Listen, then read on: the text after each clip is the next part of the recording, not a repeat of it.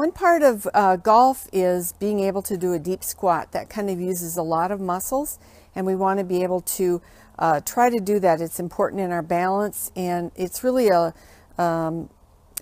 good life skill to have later on so that we have some good leg muscles. So I'm going to have a chair there just at the beginning. If you're new to this, you might want to just start and kind of cross your arms, go down, touch the chair, and then come back up. So I might try that a couple times.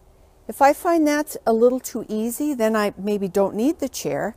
And I'm going to start out and I'm going to cross my arms and I'm going to go down and squat. I'm going to try to keep my heels on the ground, and I'm trying to keep my thighs parallel to the ground, and then I'm going to come up. If that is really easy, then I'm going to take another and I'm going to bring a club. I'm going to put it above my head and I'm going to turn, and now I'm going to do the same thing.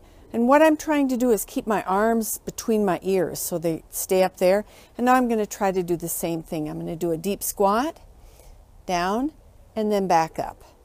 And it's important I want to keep my heels on the ground. So try that at home, starting out with a chair for safety in case it's a little much for you, and just see how you can do with these deep squats.